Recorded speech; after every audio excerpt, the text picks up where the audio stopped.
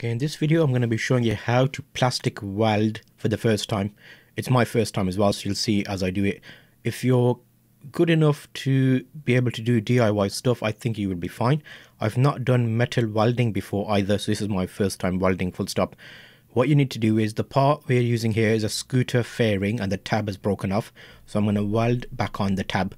So the first thing to do is clamp down the piece of work you're doing so it doesn't move around. Make sure the part fits where you're putting it and it's the right tab for the right location. I got a few of these to fix, and looking at this, it's fitting nicely. However, there are some gaps in the bottom of the connection points. So what I decided to do was take the part that I'm going to be welding on, using a cable tie and a normal solder iron. I basically melted the cable tie to the bottom of the piece I'm going to attach. So I'm basically got some plastic there to play with. That way I don't end up ruining the original plastic piece by melting it and getting it deforming it.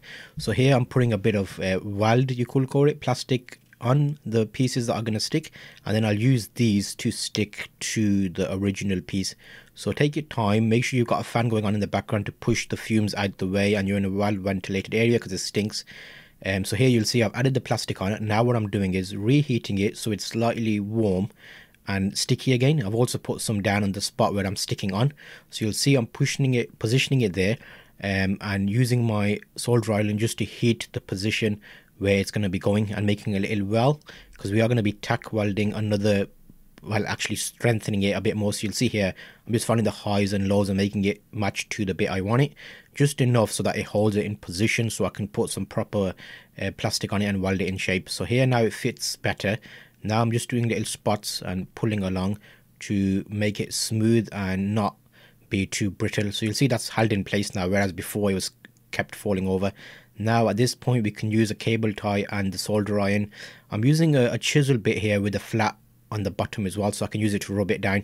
So you're basically melting little spots and dropping little droplets onto each side, just as like a spot weld type situation, and then I'll add some more to strengthen it on both sides. So the idea of this is, the main thing that's going to get to you is that stench. So I should have worn a mask really, so you should be wearing a mask, and get a well ventilated area like I've said before. So here you'll see I've got little bubbles dropping down, and those are going to strengthen this. And yeah, I was quite surprised once I finished. It was actually quite solid in terms of, like, I moved it about and stuff, and the whole bodywork moved, and you weren't able to see that actually, wait a minute, that's a point that was damaged. If you wanted it to look smoother, you can end up sanding it down and make it smoother. I've got a few of these to do, so I'll show you a few more videos of different situations. This is a tab, so it's a straightforward one.